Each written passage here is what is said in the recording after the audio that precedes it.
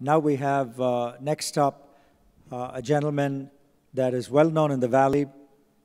He came from Himachal Pradesh, went to BHU, came to the US, and as they say, the rest is history. He started 5 different companies, had 5 exits, including his latest one is Zscaler, which is one of the largest and fastest growing cybersecurity companies.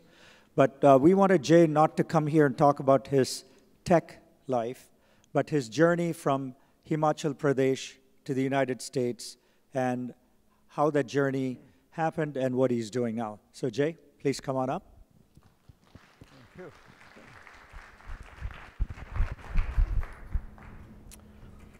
Thank you. Thank you, MR. Good morning. Good morning. Good.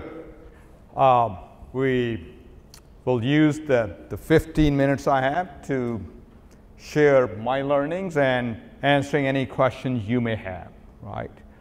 So 10 minutes, I'll give you a quick view of some of the lessons I learned to come from a small village in the foothill of Himalayas to Silicon Valley. Sometimes it seems like that it may be a dream rather than a real life.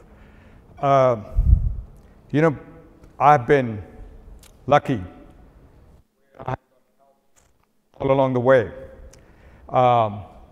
This is a fascinating picture. This is the first time I'm sharing this photograph. Okay. I pulled it. This was not done in early days. This was done in '88 because when I was a child, there was no camera around. So the first photograph of mine that was taken was in a high school picture. Then they take the picture at the end of the class. So I went back to India in 1988. My dad was plowing his farm field, and I said, let me give a shot to see if I've forgotten about it or I still remember it. Okay. But overall, I think adversity can really help. Often we think about hard times. My parents never got a chance to go to school, so they really motivated me to say, if you want to get out of this tough life, you should study hard. Okay. So that's what I did. So the biggest asset I had in my childhood was a desire to learn, right? Then books became my best friends. Okay. I just love to read. I love to learn. Somehow every book I came across, I just devoured it. My high school had a small library, literally with 3 little book cabinets. Okay. I ended up reading all the books I could find. So books became my friend, motivation, self-improvement, learning, knowledge, and that's what inspired me the most. I think, as you know, we're all impacted by what we read, what we watch, what we think, and what we hear, and all that is impacted by who we hang around with. Okay. So this became one of the very exciting part of my life where I would learn, and I became a very, very good student, right? And being a good student, because of hard work, helped me along the way. I had good grades. I was always #1 in my school, but it wasn't a big deal. A village school, to be #1 means nothing. But then my teachers helped me along the way. It's good to see how there's some great people in the world who always come to help you, then find that you're good.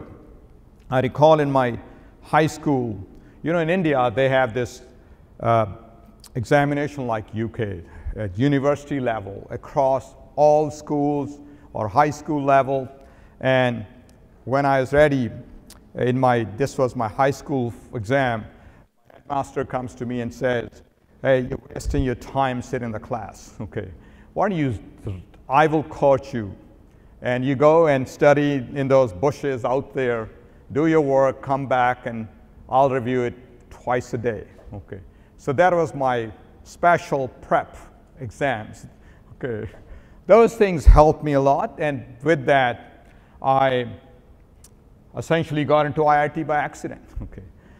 I was a good student. In my pre-university, I had #1 rank in my university across Himachal Pradesh, and I knew that either I wanted to do engineering or medicine. Those were one of the two things that people talked about being good areas. I didn't like blood, so engineering became the default thing. And I knew about a few engineering colleges in Punjab and nearby. Then one professor said, hey, there's something called IITs. Okay. I don't know what it was, but I found that IITs will take if you are the gold medalist in a university. There's some number of seats available. I applied. I got into it. I took electronics engineering kind of by accident because I didn't know what engineering branch was good. And I thought electronics seemed to include communication, radar, television, and all that stuff. That seemed cool. And it ended up helping. Actually, it's a right area adjacent to computing. The biggest thing I had, shock I had was going from a village to IIT, because all these students at IIT convent educated from Bombay and Delhi and Chennai and all that stuff. So one of the challenges I faced there was my language. My English was broken. Okay, not just accent, but since the teachers in high school and all they didn't have good English. So I made up all the pronunciations of all the words I learned. Okay, and half of them were wrong. So, as some of my classmates will make fun of me, and I kind of said, how do I solve it? I found a couple of people who wanted help in math and science, and I needed help in English. I cut a deal with them. You help me fix my English, and I'll help you improve your math and science. And that kind of stuff helped me quite a bit, right? It was good. Good communication, good presentation skills are important in every walk of life. That's the lesson I learned at IIT. Then when I came to the US, I kept on working on it and working on it, and it helped me quite a bit. I then moved from engineering to business. That was also by accident too, right? Like most Indians, you come here to do engineering. I did my engineering. And I started to do software development, just like most of us. And this small company will take me out for demos. Since I had written this software system, I knew it inside out. And that's when I discovered that I enjoy more talking to people than writing code in front of a terminal all day long. And that's when I called IBM, and I moved to sales and then to marketing. So I think that was a big help, at least for me, my personality. I enjoyed that more. And combination of tech background combined with some of the sales and marketing experience helped me a lot to do all these startups, right? So exposure to broader world is a good thing. Then startup world, there was another kind of, call it accident because it wasn't part of the plan, okay? Right? The plan I had was I want to be a great student, a good engineer, and then see where life goes. This happened when internet was just taking off. Mozilla browser was invented. This young man, Mark Andreessen, had started this company, Netscape, Mozilla browser, and I said, wow, if this young guy can do it, why can't I do it? That was a simple question. There's no background of entrepreneurship in my family of small-scale farmers. But all this happened because I love to read. So I read everything about Netscape and browser and everything. The more I read into it, the more I fell in love with it, the more I became fascinated and convinced. And my quiet wife, who is sitting there, she and I would talk about it. She comes from finance background, MBA in finance, and she had done master's in information systems. So we worked together at IBM, we worked together at Unisys. So she was working at Bell South in Atlanta, and I would say, startup ideas. And she helped me, she inspired me to say, let's go. And since we failed to raise VC funding in Atlanta, and they said, hey, what experience do you have in doing a startup? The only choice was, you put your life saving on the line. Otherwise, you give up your dream, right? So with Chaudhry's support, he said, go. Okay, that was wonderful, right? Ability to take risk is fundamental if you want to do something significant. And then to make things more interesting, I said, if you keep on working, I'm starting this, we need to hire people in finance, this, that. Why don't you quit your job too? So we do it together. It's like burning the bridges so there's no turning back. Okay. Probably the biggest, the best gamble of our lives. Now, sometimes you wonder, how do you go through that decision? Is that a big thing? It is and it's not. Okay. The way we got comfortable with it was the following. What's the worst thing that can happen? The company fails. We lose our savings. So can we find a new job? Yeah, there's 100% confidence that we can find a job. Lifestyle is pretty simple. There's no fancy cars and fancy houses. Our home mortgage in Atlanta was $800 a month. So we said, go. So that's probably what helped, right? Thinking like that makes you think, right? Probably some of that thinking was impacted or influenced by Dale Carnegie's book, How to Stop Worrying and Start Living. Because, I mean, that's how he talks about it. He said, think about the worst and then take a step and move on. So that led to startup, and this startup became successful rather too quickly and got acquired. And I was wondering, and startups are supposed to be hard. What's wrong here? I mean, it was rather easy. Everything just worked out fine. It must be a fluke. So we said, let's try to do it again. And this time, we kind of said, we can only put so much money in one company. Let's do multiple startups. But do it like having kids. Stagger them 1 or 2 years apart. So that's how we started 3 other companies. Now, it's hard. It's harder than I had thought, because my thinking was, I spend most time with the youngest one. As they grow, they get easier because they can take care of themselves. It's not quite that easy, but good luck, good timing, great teams, lots of hard work. They all became quite successful, and eventually, like most startups, that got acquired by large companies. And that led me to 2007, 2008. Here, the notion was, I don't want to do one more startup and sell it. Enough. Let's do something big. Let's do something lasting. I was at a stage of my life where I could take some more risks. Now I had enough experience and enough financial kind of background to really drive it. So we started Zscaler. Inspiration came from Mark Benioff. I was using Salesforce and at all of my startups since the year 2001, when each of them was under 10 million in annual sales. So I was a big fan that the world will move to SaaS. This is 2007, because I had used them. And overall, there's conviction that more and more applications and business will happen in the cloud. Mobility was already there. We're all using laptops. iPhone was just announced, introduced a big screen and said, if applications move to the cloud, users become all mobile, this old school security around firewalls and VPN should be used less. We need to invent a new model, not a next-gen firewall, but a world without firewalls, where we become a switchboard. The users comes to us, we connect the right party to right party. There's no such thing as inside is safe, outside is unsafe. Everyone is untrusted.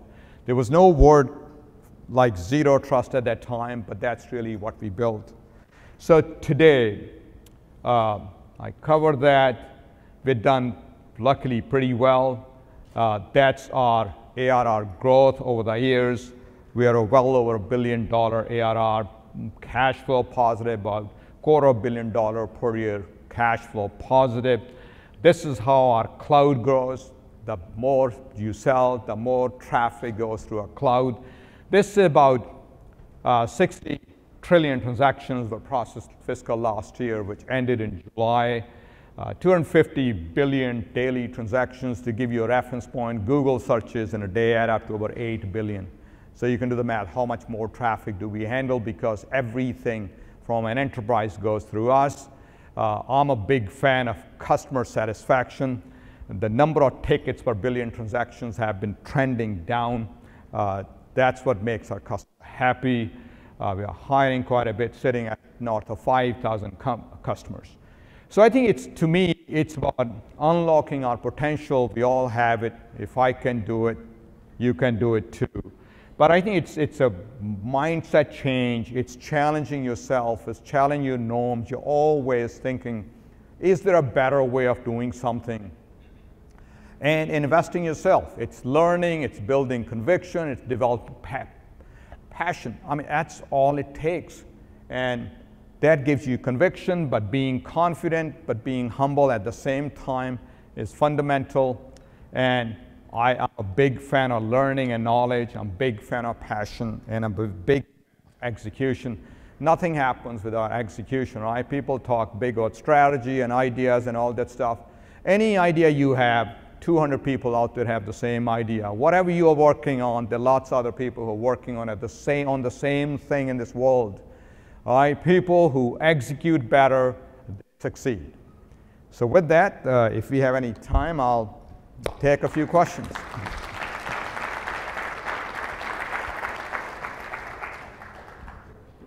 Thank you so much, Jay. And Jay is very humble. He started 5 companies.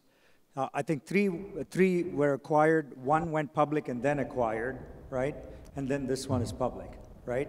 So he's done 5 companies. I think this is the first public. First public one, yeah. Okay. First public company.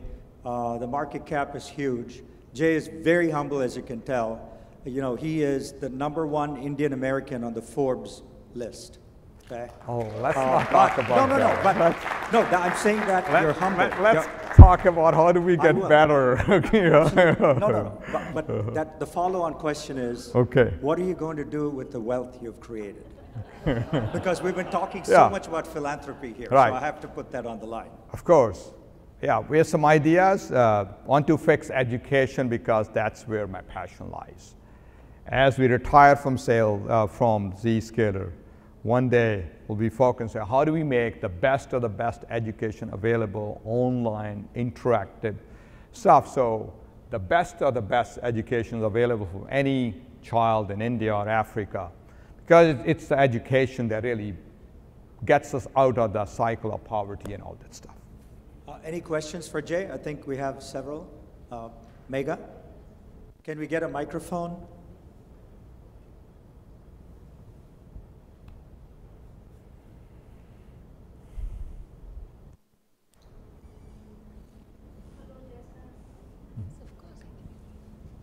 Yeah. Okay. Can we get the mic? Here. Okay, do you have another mic? Yep. Test. Hello, Jay sir. I'm a Pahari. I'm from Jammu and Kashmir. I'm from the Himalayas. We met a few months ago. So, firstly, again, I had said it last time as well, that you're an inspiration to all us Paharis, because, you know, we are like, it's very chill and we laid back. And I run a foundation, as I told you. If there's one advice that you had to give me on how we can help the women back home in the Himalayas, you know, how do we get them to make money and get employed, what would that be? Sorry, if there's one thing we could do, what? To get people in Himachal and other places working. How would they get to work? I'm not sure I have a silver bullet, but there are generally multiple programs. There's a program in Himachal that this group started where they are creating scholarships to a few hundred students per year. They're getting placed in university. I'm involved in that group. They just reached out to me last year. So there are many groups involved. I'm not expert at this stage. I am 200% focused on Zscaler right now. Okay. Yes, a little work here and there, but I'm a big fan of focus, focus, focus. So I'll learn along the way. I'm learning as I'm participating with a few organizations. American Indian Foundation is one of those entities that is doing a lot of good work, so I'm doing some level of help. But I'm glad to be a sounding board to help and figure out whatever ideas you have. Right. Any other questions? Yeah, one more here. Hello, can you hear me? Yes. First of all, thank you for that just inspirational journey that you went through and where you are now. As a fellow, just as an entrepreneur starting up, kind of going back to when you were jumping into this, right? I'm sure you had your down moments. What's the advice there? How do you go through some of those moments in the journey? Look, there are lots and lots of down moments when we go along, right? If there are no down moments, we aren't doing something challenging, right? So I'll give you a couple of examples of my down moments, okay? When I joined IBM for sales, my first job, moving from being an engineer to sales, I thought I knew how to sell. Yes, I knew technology, but I really didn't know how to sell. And they assigned me GE, General Electric, as my account, one of the hardest accounts. So I would call, and they'll hang up on me. Okay, I probably tried many, many times. No one will listen to me. Say, IBM, you go and talk to data center guys. Engineers don't talk to IBM, because I was trying to sell IBM's engineering systems. Okay. And as I was making no headways, I came across a few Indians at IBM, at GE, just as GE aircraft engines in Cincinnati. And then I picked up the phone book. They had 20,000 people. And I went to the entire phone book and highlighted about 300 Indians. And I thought maybe they'll be more sympathetic and listen to me. Okay. Most of them were not in the area they were buying computer systems, but at least they helped me, guide me a little bit, figuring out. And eventually, after 3 months, I had figured out the map and figured out who to talk. So there will be 100 calls that people will hang up on you, but there'll be one call that changes everything, that gives you hope and inspiration. You need to believe in what you're selling. You need to, once you have belief and conviction because you know your stuff, then it becomes easier, right? At Zscaler, the solution we built is totally opposite of how security is done.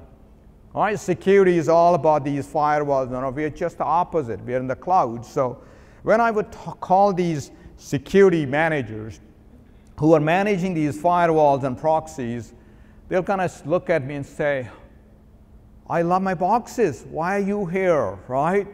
We call them box huggers. So then I realized after a few months that I was wasting my time talking to the wrong people. So then I started to move up to talk to CISOs, head of security, because they will understand a lot more. So in the early days, if I talk to 10 CISOs, 7 will say, you're crazy. Okay. 2 will say, interesting, but I'm not ready for it. And 1 will say, what an exciting and creative new idea. I want to work with you. That one positive thing, and you forget, you say these 9 missed out an opportunity to take advantage of something special I have to offer. And then you move forward. One last question. Anto?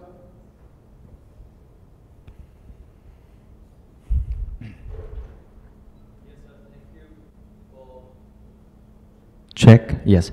So thank you for everything that you mentioned. It's truly inspiring. 2 things that I wanted to understand. Of course, it's nothing to do with the business you run. You spoke about your lovely wife, Jyoti. You spoke about the relationship you all had on this journey. I'm a young entrepreneur. I see obsession and focus and wanting to get there, doing things, but you know, balance in terms of family life, and how to sort of really foster that along this journey, because it is a maddening place. You're running large teams, you're working with different people. What is the mindset back home, and how do you, sort of really play that mindset out? Number one. Number two, how do you figure out sleep in the process of this journey? Did you have a time that you actually lost a lot of sleep, and did that have a detrimental effect on you, or were you still focused to say that, hey, I want my personal, professional, and spiritual life taken care of while I'm on this journey of building large companies? Okay, yeah, good questions. I like to say, if you want a happy life as an entrepreneur, get your spouse involved in business with you. Okay. Chaudhry has been involved in doing all 5 startups with me. Okay. I think there is very good understanding of what it takes when both of you are involved. Now, obviously, it depends on personalities of people, but in our case, it helped.